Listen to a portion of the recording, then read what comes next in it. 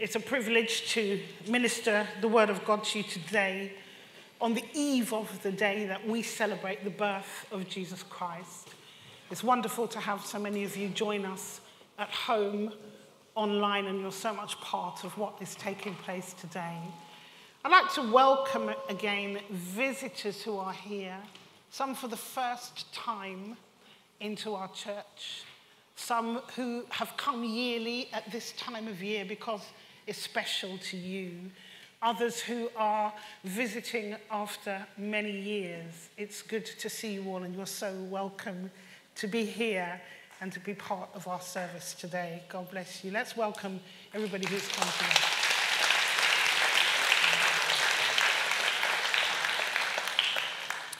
So my title today is A Promise Fulfilled. A Promise Fulfilled. The Messiah was promised through many scriptures and prophecies. And this was fulfilled. How should it affect us today that the promise of Messiah was fulfilled? Shortly, we'll look at two blocks of scripture from the book of Luke chapter 2 as our main text. But first of all, what is a promise? A promise, firstly, is a spoken thing normally. Promises can be written, but you normally hear somebody would say, I promise, I commit to.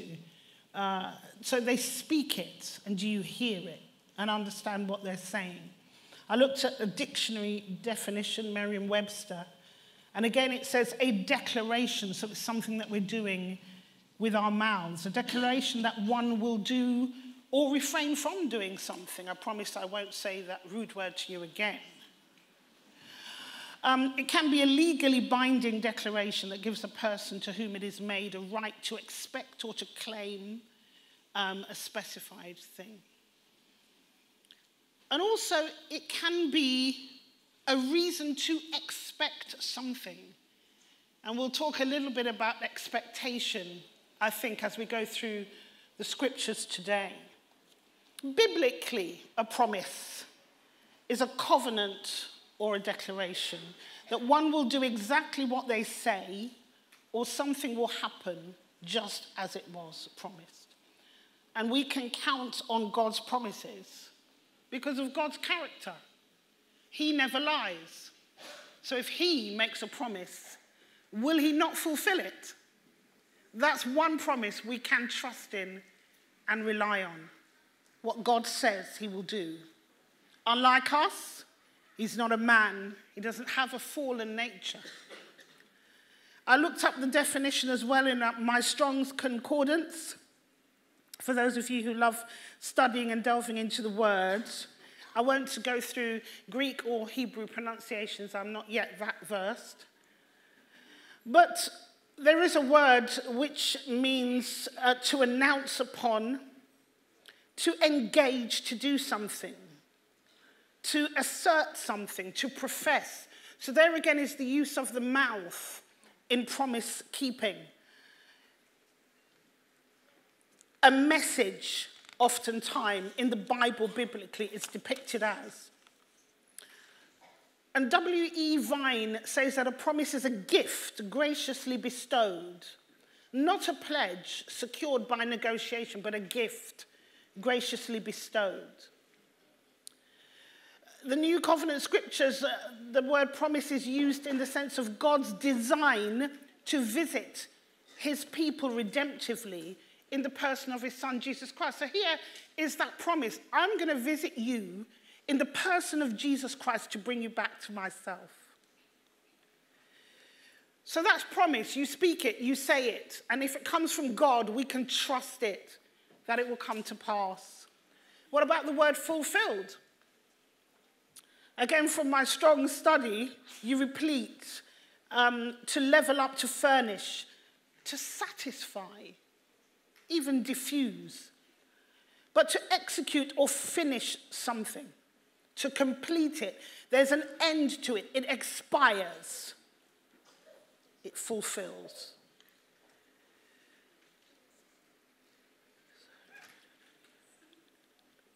I'm just looking at some other definitions of bring to pass wholly reap. In Lamentations 2, verse 17, the first line of that verse says, the Lord has done what he planned. So he promises, he plans, and then he does what he promises. He performs, he finishes. So the promise, the declaration spoken to do something, has been done, is complete, is finished. That's the definition of my title. It's been spoken, declared, and it's completed and finished. The promise fulfilled. Let's go on a journey today. I loved in the singing, I loved in the prayers, I loved in the offering talk and in the communion talk. There was there were promises of hope and of joy. We sang the joy of the Lord is my strength, and he is my hope. And we hear those words so many times during this Christmas season. The book of Luke, one of the reasons behind Luke's writing of the gospel, and you know that he also wrote the book of Acts. One of the reasons behind his writing was so that new converts would be certain in their faith, that they would know what they believe, and they would not be moved from that. Certain about what was passed on to them, certain about what was revealed to them as true. Therefore, certain in the promise of the coming Messiah. And that's the Hebrew word.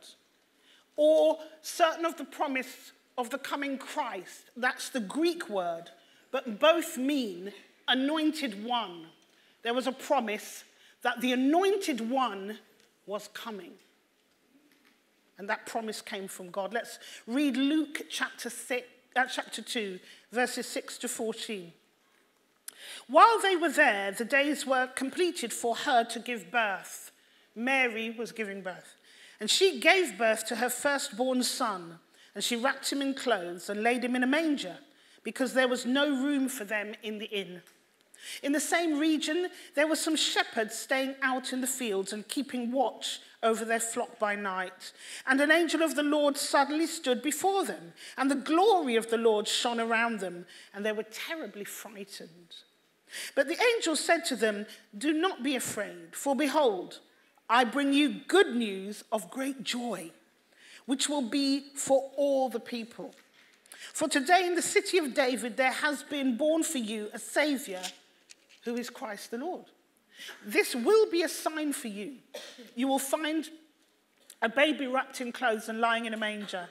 And suddenly there appeared with the angel a multitude of the heavenly host, praising God and saying, "Glory to God in the highest, and on earth peace among men with whom he is pleased."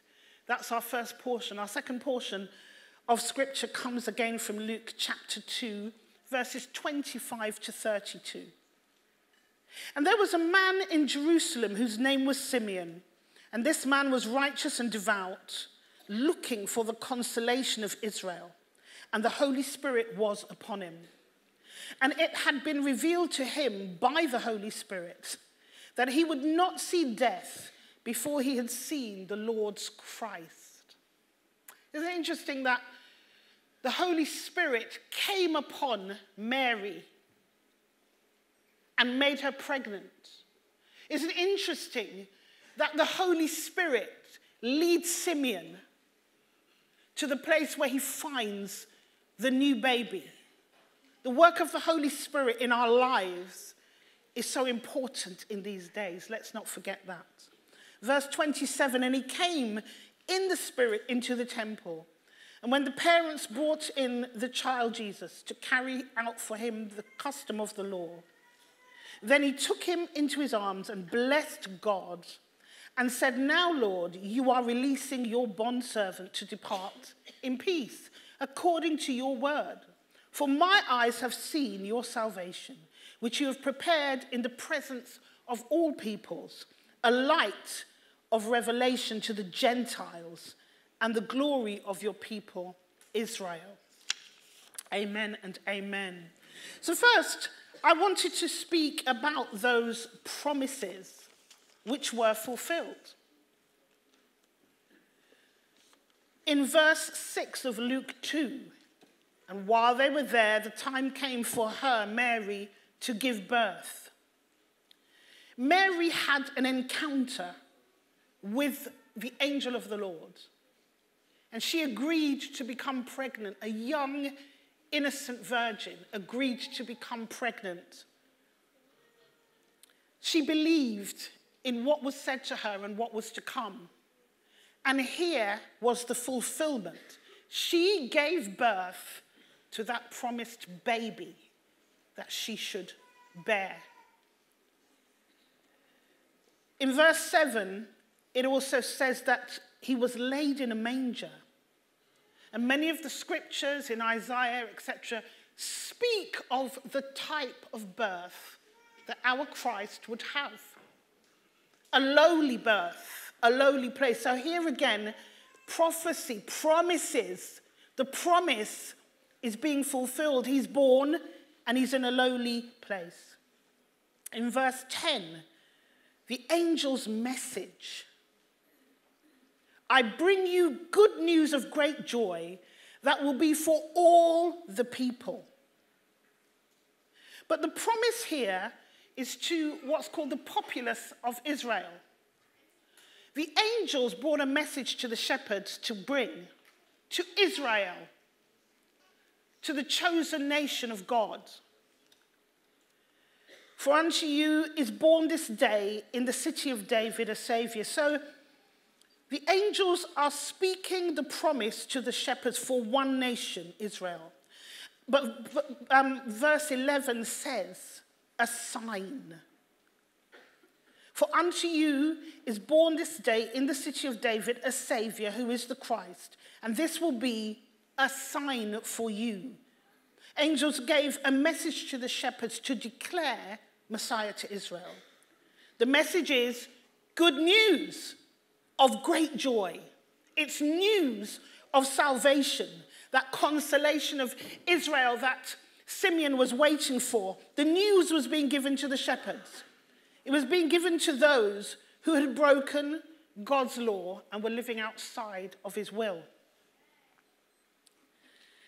It also speaks in verse 11 of the city of David. So there are some prophetic declarations in the scripture that prove the fulfillment has taken place. For it says, unto you is born this day in the city of David a Saviour. And by the way, that word Saviour translates as rescuer in the Passion Translation. It also translates as deliverer. That is God or Christ. So born in this day in the city of David is the deliverer, the rescuer, the Saviour. In the book of Zechariah, chapter 12, verse 10, this city of David, the shepherds would have been acquainted with the scriptures, with what was spoken of old. Zechariah 12:10 says, and I will pour out upon the house of David and upon the inhabitants of Jerusalem the spirit of grace or unmerited favor, I read from the Amplified, and supplication. And they shall look earnestly upon me whom they have pierced. They're looking earnestly upon the Christ before he's pierced. And they shall mourn for him as one mourns for only his son, and shall be in bitterness for him as one who is in bitterness for his firstborn.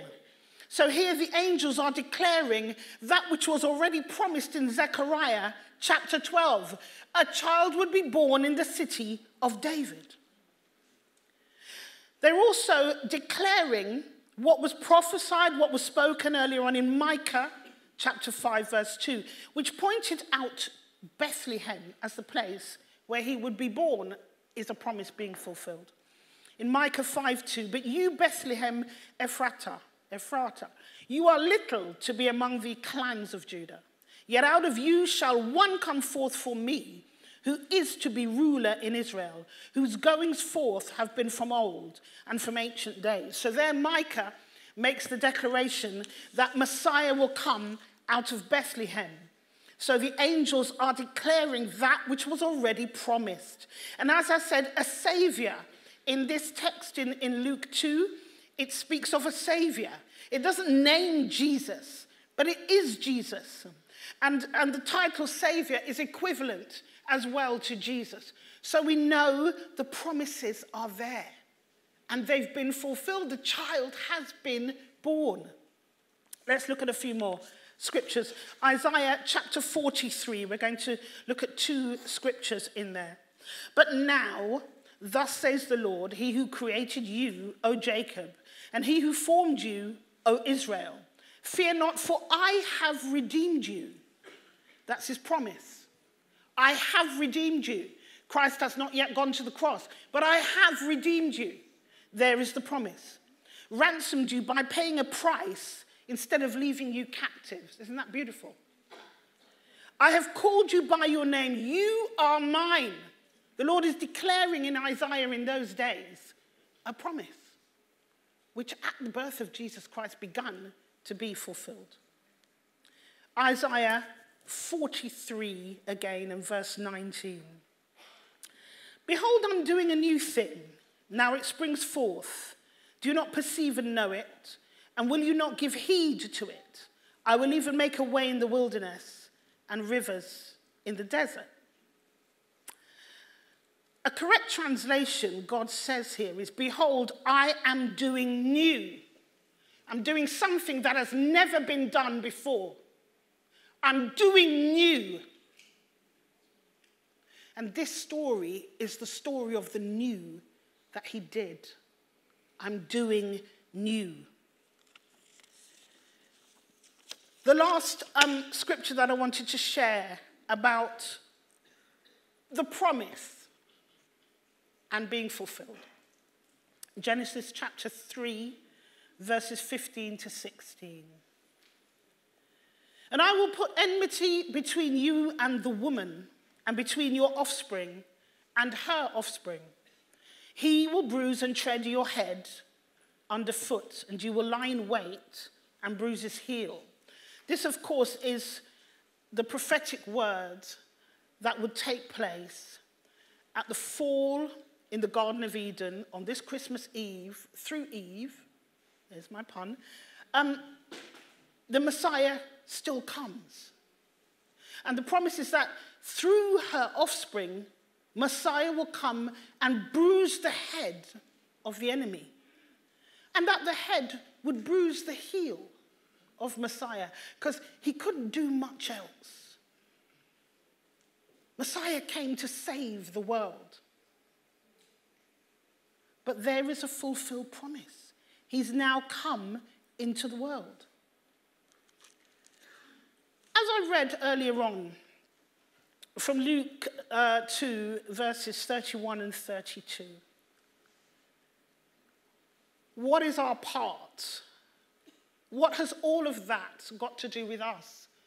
What does this great birth and the prophetic words and the promise have to do with us?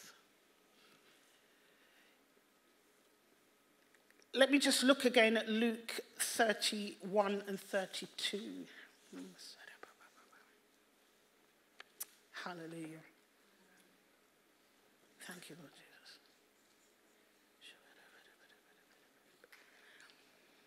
So Simeon was speaking. I'll go from 29. Lord, now you are telling your servant, depart in peace according to your word. And here Simeon declares, for my eyes have seen your salvation. That's also a fulfillment of a prophecy. My eyes have seen your defender. I'll just go aside a little bit and read Isaiah 52:10 here. The Lord has made bare his holy arm before the eyes of all the nations, revealing himself as the one by whose direction the redemption of Israel from captivity is accomplished. And all the ends of the earth shall witness the salvation of our God. There's a shift from the children of Israel receiving a message to verse 31 of Luke 2, that you have prepared. For my eyes have seen your salvation, that you have prepared, that you have made ready, that you have provided, the Amplified says, in the presence of all peoples. That means everyone worldwide. So the angels bring a message earlier in Luke to a people. But Simeon now declares that the message is for all peoples. It's for the entire world. And verse 32 says, a light to disclose what was before unknown. New, I'm doing new, disclosing what was before unknown. For revelation to the Gentiles and for glory to your people Israel. Note, Simeon speaks first of the Gentiles. Who are the Gentiles? Us. Who are the Gentiles? The ones that the early church began to reach when Israel rejected God, rejected that the Christ had come. So what's our part in it? The early church continued the message that the angels brought. Peace and salvation, good news. But God's chosen people rejected the truth of Jesus Christ. And that is why Simeon declared to Gentiles and then to Israel that salvation is for all peoples. Psalm 96 verses 1 to 3. Oh, sing to the Lord a new song. Sing to the Lord all the earth. Sing to the Lord, bless, affectionately praise his name. Show forth his salvation from day to day. Declare his glory among the nations. There it is. His marvelous works among all the peoples. So we know that the birth of Christ and the ultimate sacrifice he paid was for everyone, for all of mankind, for us, for those who still don't yet know Jesus Christ. Some sitting in here today, some at home watching online. Hallelujah. Yeah, praise the Lord. So I just want to flip back to Isaiah 43 verse 1, where I'd read as a sign, a promise, fulfilled. But now, and I read from the Amplified, because it says in brackets, in spite of past judgments for Israel's sins. And I said to myself, what's our place? In spite of past sins, God has redeemed us.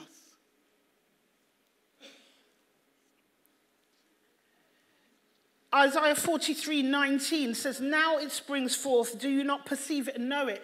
Our job is to perceive and know, to understand and know, to know that God is doing new and has already done new in our lives.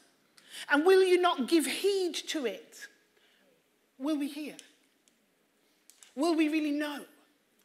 Will we pay attention that we have a part to play in the birth of Jesus Christ, in the message the angels came to bring, good news that captivity would be released, that people's captivity would be broken. Hallelujah. So, I was doing a little bit of studying in preparing, and I wanted to just reiterate our part, therefore. We've heard the promise fulfilled, the reasons why, and why Israel had to hear it from people like us. We must believe first that salvation is for us too. How many of you in here believe that? Yeah, because you're born again. You've accepted Christ. You know it's for you. But that's our starting point. The angels gave their message, and salvation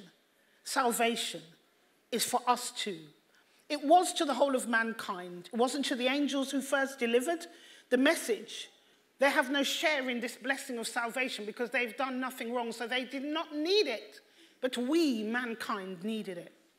We have to know this even when going through trials, and though the world seems to be a difficult place to live at the moment, do we know? Do we know? Do we believe in these difficult times, even in this season? Do we believe? One of the quotes I like that I was looking up, I'm going to read it, says, the afflictions of God's people are light compared with the hope to come from the fulfilled promise. So we're going through things, but we're born again. What is that hope? Compared with the hope, with the weight of glory reserved for us. What is the glory of God? All that he has and all that he is reserved for us. Glory left his throne and came to the earth in the form of a human being so that he could redeem us and buy us back for himself. And the weight of his glory is reserved for us who believe. What is our part in this? We have to convey the joy that came into the world and the peace that comes from our reconciliation with God. Many people, I heard it in the prayers this morning, will be suffering loneliness, will be suffering anxiety. This season can be so difficult. The loss of a loved one during Christmas just becomes bigger sometimes. It just becomes the time where you face it again, where you're missing that relative. It's a difficult season, as well as a season of joy. But God is with us, and there's the promise of the weight of his glory. That's ours, that we can even experience now in the earth. So I've said all of that to come to the important part of this message. Christ Jesus was born into the earth, and it was a joyous time because the nation of Israel and eventually mankind could see liberty coming. But that's because people received the message and they became born again. Many in here, many under the sound of my voice, you are not born again. Salvation has not been received by you. Let me quote from a gentleman called MacLaren, who was a Scotsman, very studious in the 1800s, studied Greek and Hebrew, pastored in a Baptist church, wrote amazing things. He wrote this: the incarnation and work of Christ are the highest revelation of God. You can't see God in anything better than the fact that glory and majesty came down to earth and was reborn in the form of a human being. That work of Christ is the highest revelation of who God is. The wondrous birth brings harmony to earth, even in chaos. Think about it. Born of a virgin, but for a reason, for a purpose. It's even difficult to believe that you can be born of a virgin, isn't it? His aim was to glorify his Father's name. Jesus came down to earth to glorify the Father's name, to establish peace between heaven and earth, and to make manifest God's goodwill to men. What was his goodwill? That we sinned, we fell. And his goodwill is peace to you, forgiveness to you, reconcile with me. He had to become the living sacrifice, Jesus Christ, and he had to die on the cross, where even now he is our hope. After the rejoicing with us this season of his birth on earth, people get excited about Christmas. People like to give gifts and to bless people at this time of year. People come to church who ordinarily would not come to church, just to respect that season of Jesus Christ's birth. But after the rejoicing, if you will believe and come to know him, then you must accept the work of the cross and the fact that he did die for us. Part of the good news message is that we are outside of the original purpose and will of God. So we must first acknowledge that if we don't know him as Lord and Savior. That we are outside of the original purpose and will of God. And that all have sinned, as I said, and fallen short of the glory of God. Would you today, if you do not know Jesus Christ, acknowledge that you have sinned and fallen short of his original plan and purpose. The gospel message is, in totality, is that God reconciled us through the work of the cross of the Christ. And he has bought us eternal life. There is the promise. To rule and reign with him forever. Death loses its sting, its power, when you receive Jesus Christ as your Lord and as your Savior. He was born to bring life back to us, born to redeem us for himself. This is God's gift to the sinful. Because of his compassion, true joy is peace with God, here on earth and eternally. If you would like that today, you know that you have never prayed the prayer of salvation. Or you have and you've not walked with God and you want to rededicate your life to the Lord. Bow your heads in here and at home. And if this applies to you and you desire Christ, then pray this prayer after me. Lord Jesus Christ, I thank you that I have heard your word today. I thank you that you came down from heaven and you were born in the form of a human being. I thank you that you paid the price for my sin and you died on the cross and bought redemption for me. I repent for my sins, for moving away from and living a life outside of your original plan. And I ask you to forgive me. I believe you are the Son of God and that you rose again and that now I have eternal life as my portion in your kingdom. In Jesus' precious name, amen and amen.